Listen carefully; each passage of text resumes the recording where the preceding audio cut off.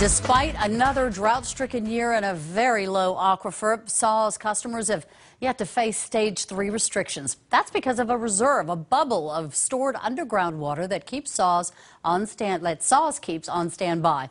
Our Justin Horn explains it's a resource that has never been more valuable than it was in 2014. This year we ran almost the whole year because of the severe drought. We started January 2nd and we finally stopped this Monday. It was a busy year at Saw's Twin Oaks Aquifer Storage and Recovery Facility, better known as the ASR. We ran over 11 months sending water into town because they needed it. Millions of gallons a day, in fact, traveled through a 25-mile pipeline to San Antonio.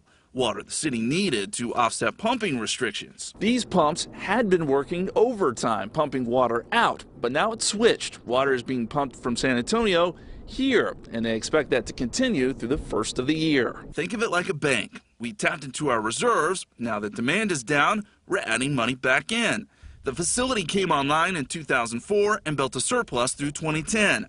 This year, the ASR proved to be a huge asset. We quickly found out that we could store much more water than we ever thought. A fascinating feat in engineering, the ASR is an underground man-made water bubble suspended in sand with no threat of evaporation. It's very good at holding the water where you put it. And when it comes to how much goes in and out, it's a delicate balancing act. We're doing lots of math. Every week we look at the drought conditions, how that's impacting the Edwards Aquifer. For now, it's back to storage mode until it's needed again. Justin Horn, KSAT 12 News. Storing water is also a requirement for Saws through a joint agreement with the EAA called the Habitat Conservation Plan. By taking demand off the Edwards Aquifer, spring flow can continue protecting endangered species.